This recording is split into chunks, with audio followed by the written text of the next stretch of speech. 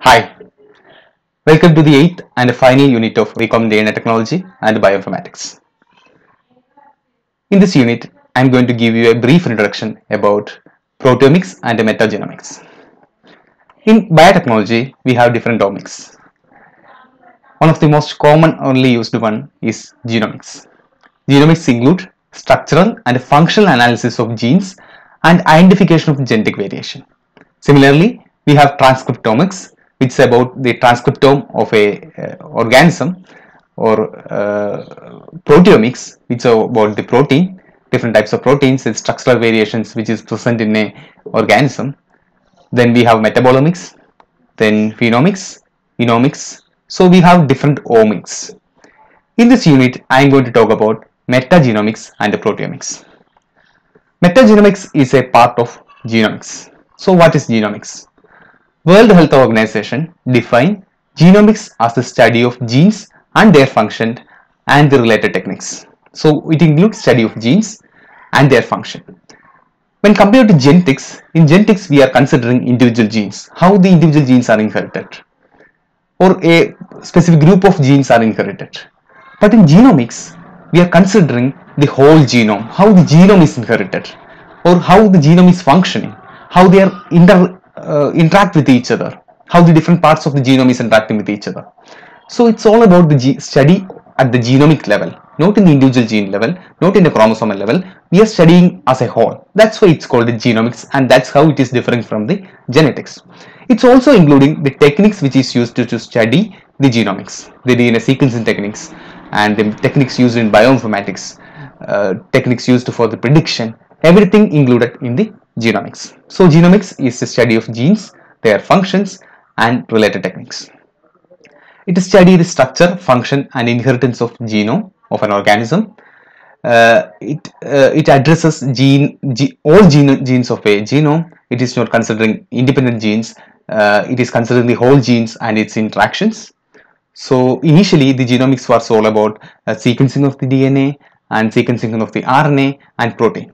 But later, it is developed into more developed into study more structural aspects of the genome and more functional aspects of the genome.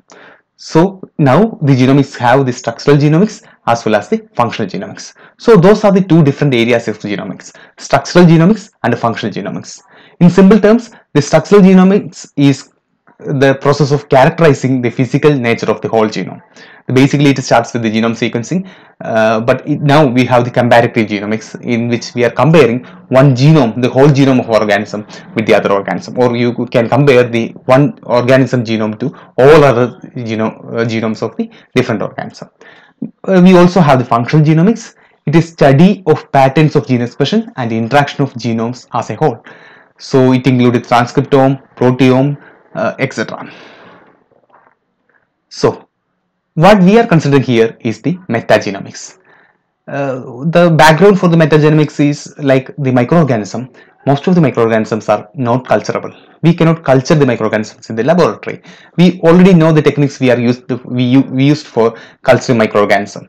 So we can do different types of medium. We can use different culture of medium, different culture of physical conditions, different culture of incubation conditions. You already know about the different types of media used. Maybe the special media, enriched media, the media with the blood, or media with some other components.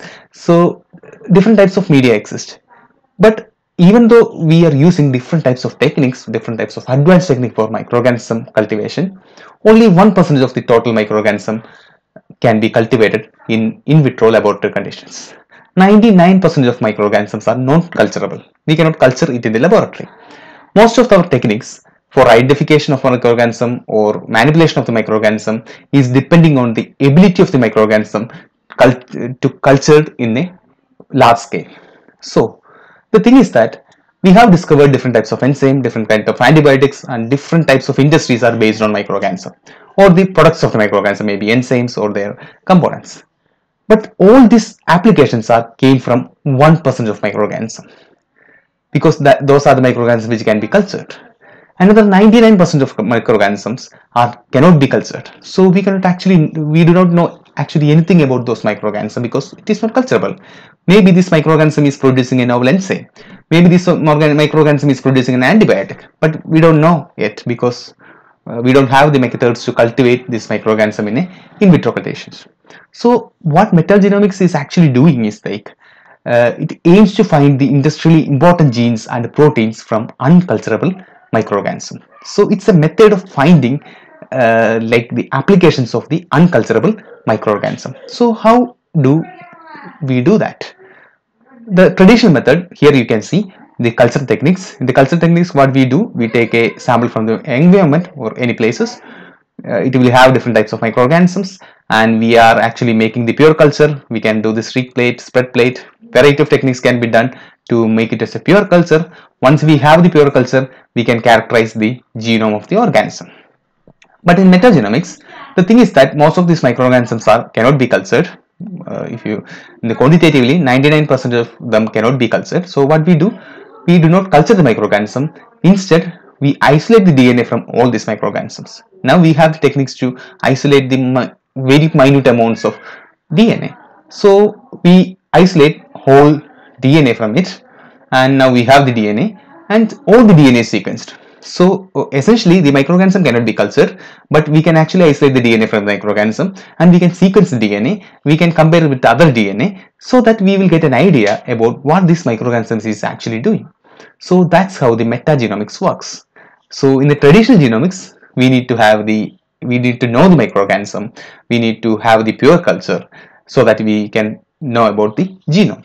But in metagenomics, we cannot culture the microorganism.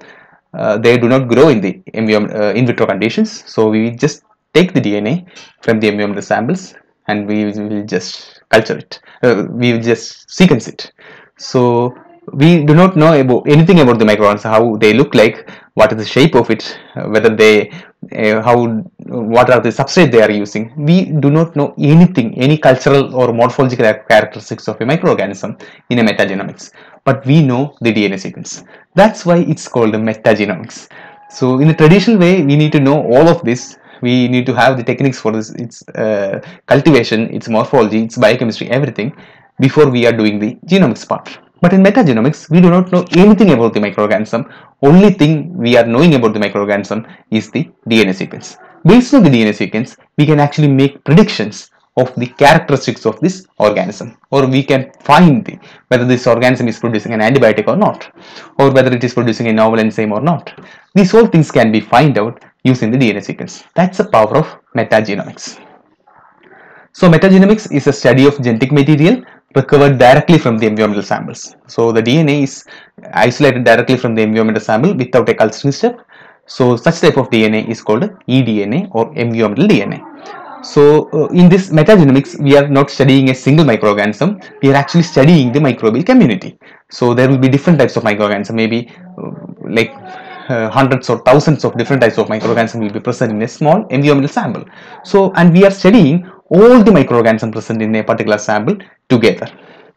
And it is independent of sampling methods, nature of samples, abundance of the microbial. So it's a new method of study. It directly assesses the genetic information without doing any culture thing. So we are directly sequencing it, and using bioinformatics tools, we are actually like using these techniques to make predictions. So here is the schematic representation. We are taking the environmental samples, and from the environmental samples we are extracting the eDNA or environmental DNA. Once we have the eDNA, we are going for the sequencing. So the only thing we are knowing about the microorganism is that is the DNA sequence of the microorganism. And by comparing this DNA sequence with the other microbial sequences or having some software programs, we can actually make predictions. In metagenomics, which can be again divided into structural metagenomics and functional metagenomics.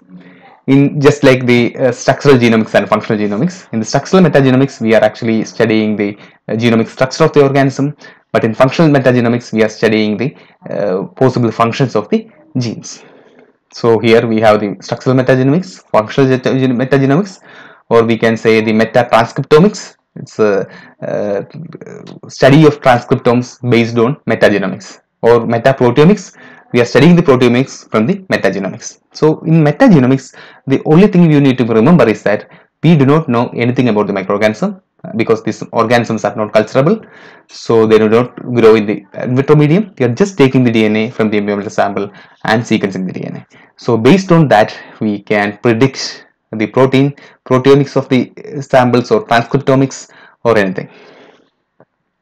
So here is a schematic representation of microbial community analysis using metagenomics and applications of metagenomics. Metagenomics is a comparatively new technique and it has wide applications.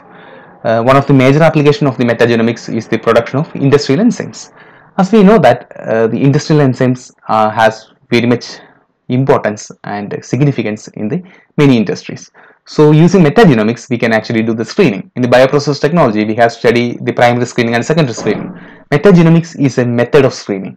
We can actually screen for a particular enzyme without culturing the microorganism. So that's a novel technique, and by using this technique, we have found so many novel enzymes. For example, cellulase. Cellulase is of special interest because cellulose is one of the most abundant polysaccharide on earth, and it is composed of glucose, but not many organisms or not many enzymes are able to degrade the cellulose. If you are able to degrade the cellulose into glucose, this glucose can be used for many purposes. Maybe we can use it for producing edible products, we can use it for the biofuel production. So it has tremendous applications if we can convert cellulose into glucose. But the enzyme which is responsible for conversion of cellulose into glucose is very difficult to find.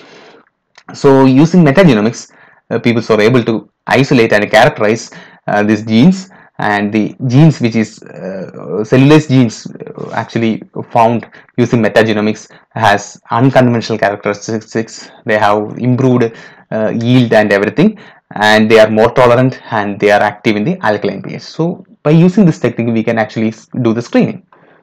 Then people have found the lipase using this metagenomics from the marine sediments, and these lipases have it's used for giving distinctive and desirable flavor and odor to the milk. Pectinase, thermostable and thermoactive pectinase is found from metagenomic analysis.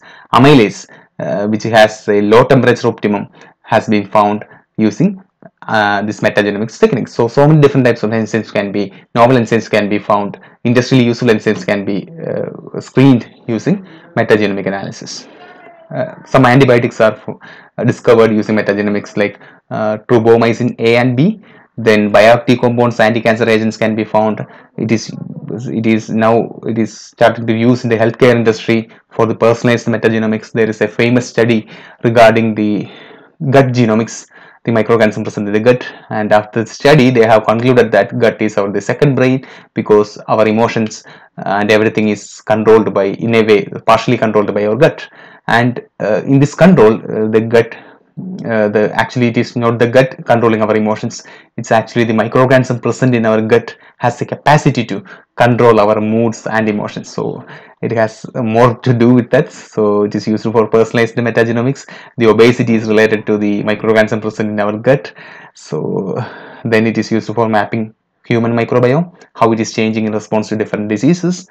It is used for identifying the novel pathogens outbreak, and it is also used for better understanding of the complex diseases.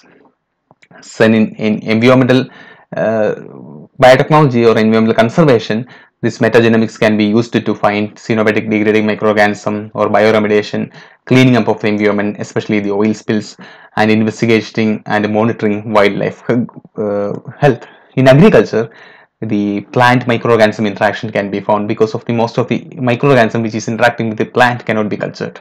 So this method can be used to find all the microorganism which is interacting with the plant, and it is used for understanding the soil microbiota and the health of the soil based on the microbial diversity, and it's also used to control soil-borne diseases. So it has got many applications. This is another schematic diagram representing the applications of the bioinformatics. In the next session, I will be talking about the steps in metagenomics analysis. Thank you.